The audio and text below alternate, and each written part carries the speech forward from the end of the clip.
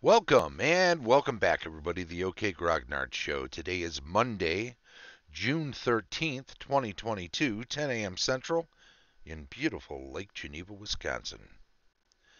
And we are continuing with our series on the first edition Advanced Dungeons and Dragons Dungeon Master's Guide Magic Items section. This is part 6.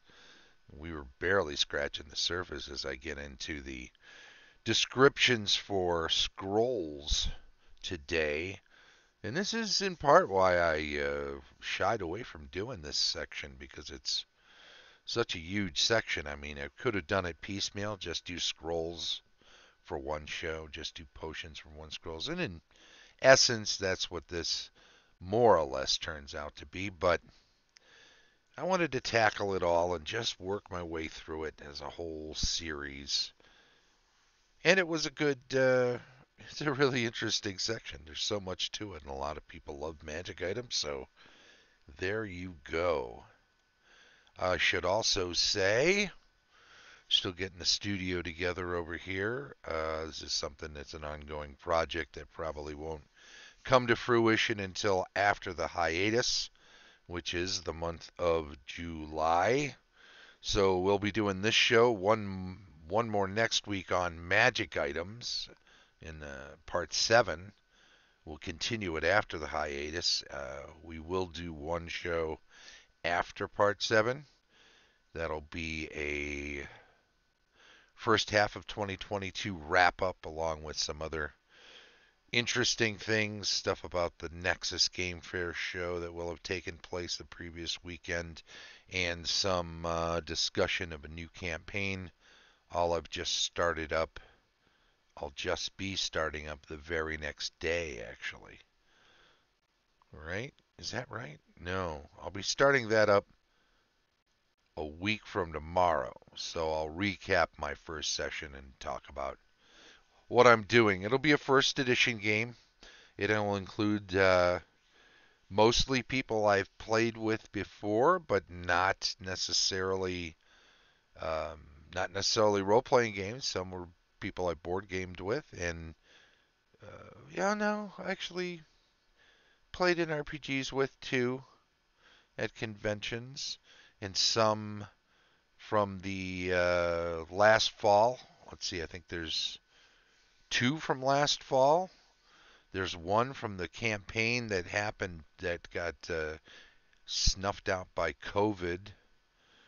Um, yeah, we'll talk about that then.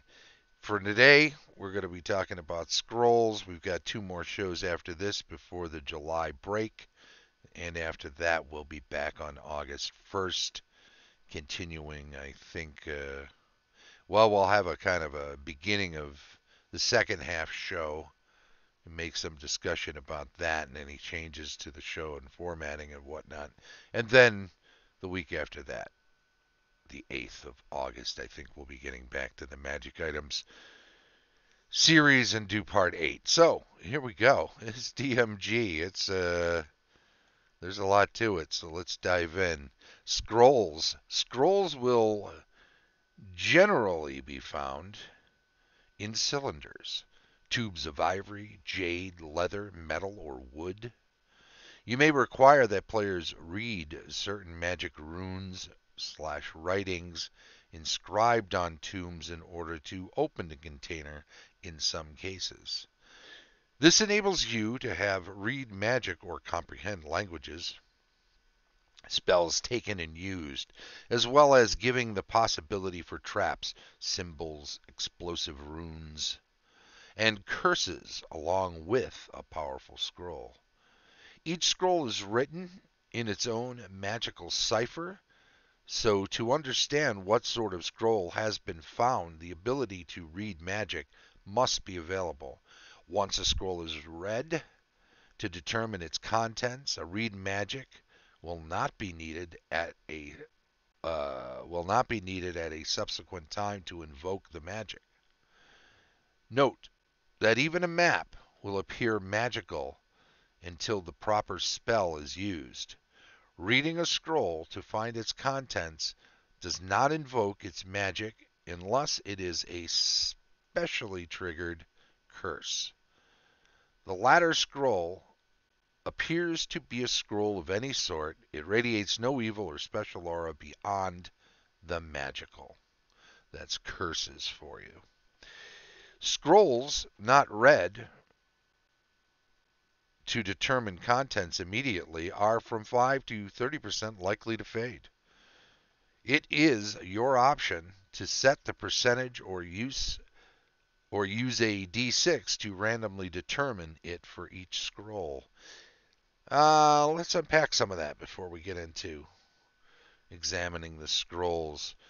The cylinders thing is great. If you have a source for scrolls in a campaign, often players in campaigns I run attach themselves to a temple for and maybe have a magic user mentor, because if there's a magic user in the group, where do they learn initially?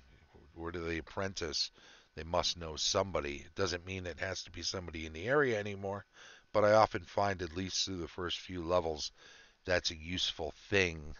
Somebody they can go back to. Can't be bothered to go on adventures if asked.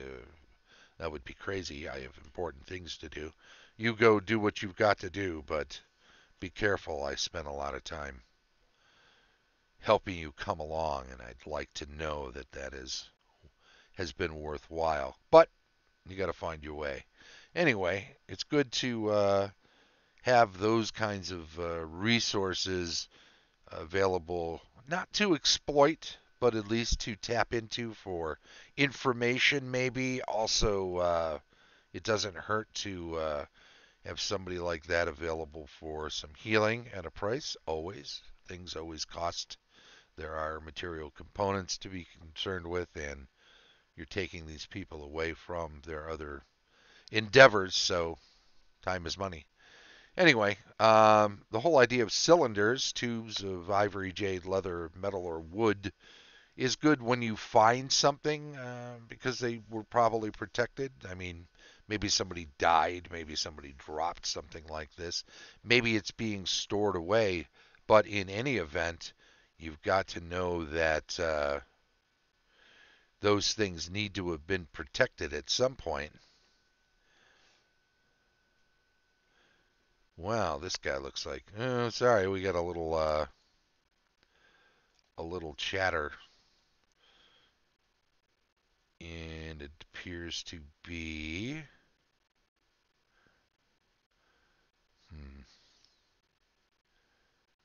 Let's report this person. Sorry, we got a spammer in the chat. We got to take care of that real quick. Spam is spam is spam. And then we got to block them. Oop, there we go. Anyway, the idea that they would have to be protected only makes sense, right? And then can we delete it?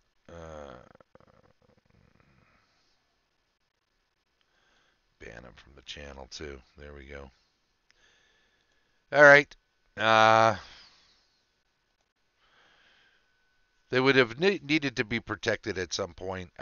Whether somebody would go so far as to put some dangerous runes on a low-level magical scroll seems a little ridiculous. But certainly for higher-level things that only for their eyes only sorts of things, you'd want to include some sort of protection. So some runes, or perhaps something on the order of a minor curse, or something that just makes it tougher to open, like some sort of a locking magic would be a good thing.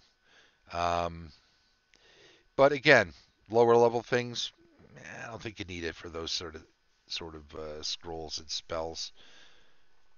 Each scroll's written in its own magical cipher. You got to have that read magic for sure. And this idea that a map will appear magical, I don't think it needs to appear magical. A map can just be a map. If it's in a tube, it can look like a scroll at a glance. until you open it up and look at it and discover it's a map. Why complicate it with subterfuge that ultimately just confuses the game and the world for the sake of an annoyance? I don't see that as being worthwhile, unless again this map is just some high level treasure and it's been protected by somebody who had it. They had some spells on it. So those would probably appear magical because there's something cast upon it already, some runes or something to make it invisible to the eye, or moon letters like they do in The Hobbit, right? Something that can only be read at a certain time of year or under a certain kind of light. Stuff like that's kind of neat, and that could be magical for sure. Reading a scroll to find its contents does not evoke its magic. That's right. Once you know what a scroll is, you can look at it, and it's not automatically cast. Scrolls do not determine. Scrolls not read. This is kind of a tough one, right? Scrolls not read to determine the contents immediately are from 5 to 30% chance likely to fade. That's like a pulling the rug out there, right? I mean, what's the point of having a scroll that's going to fade so easily? I would think that you could do something like that as a protection. Say if a high level magic user wanted to research a spell that would make a scroll fade after being looked at, if not used within a certain period of time. That might be a cautionary thing. He knows, she knows that this scroll contains a certain spell, and that magic user is not going to look at it until it's necessary to use it, and so might do the other to kind of frustrate a magic user who has illicitly come across this scroll. So those are all things worth noting. So let's move on.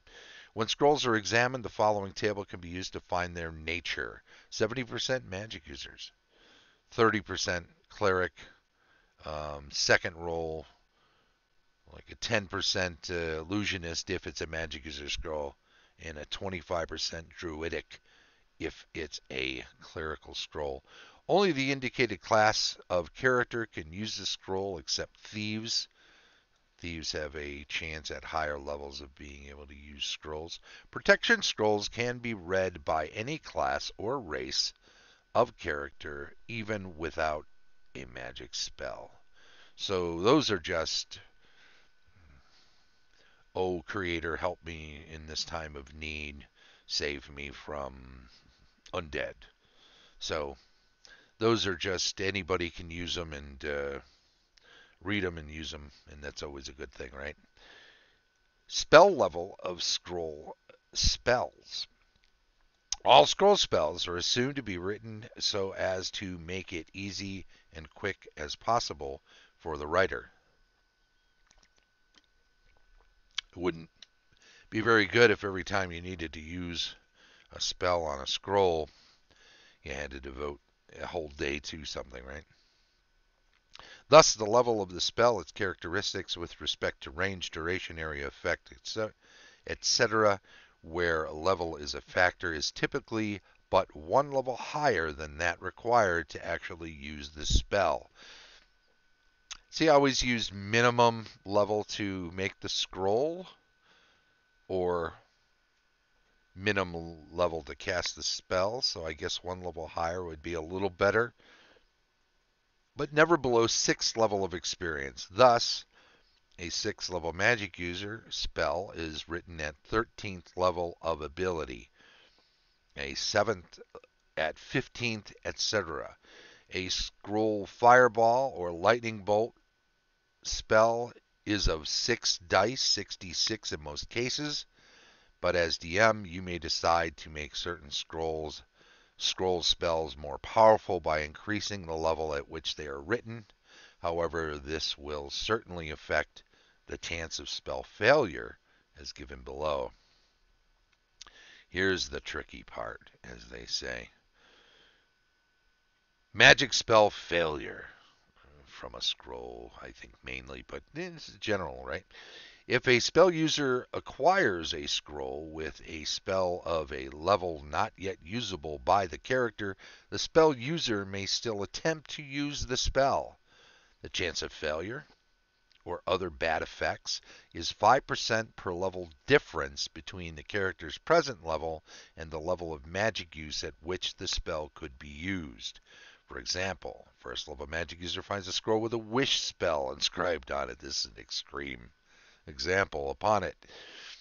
The chance of failure is 85%, as wish is a spell of 9th level magic attained at 18th level of magic use. 18 minus 1 is 17, times 5%, 85%. Dice are rolled, and the score of 85 or less indicates failure of some sort, and the following table is consulted. Level difference 1 to 3, 95% total failure.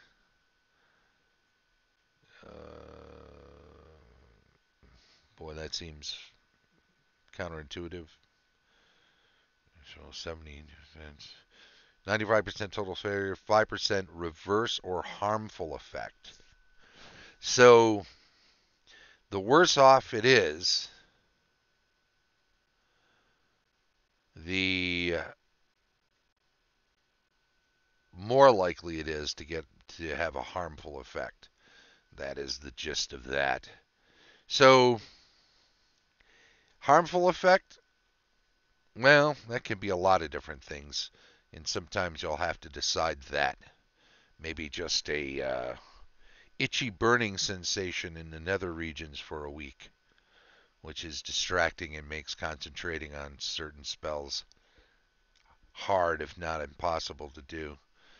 Weird little things can, but if you relate it to the scroll, the spell that is on the scroll, the one's trying to be used, it might make a little more of a flavorful.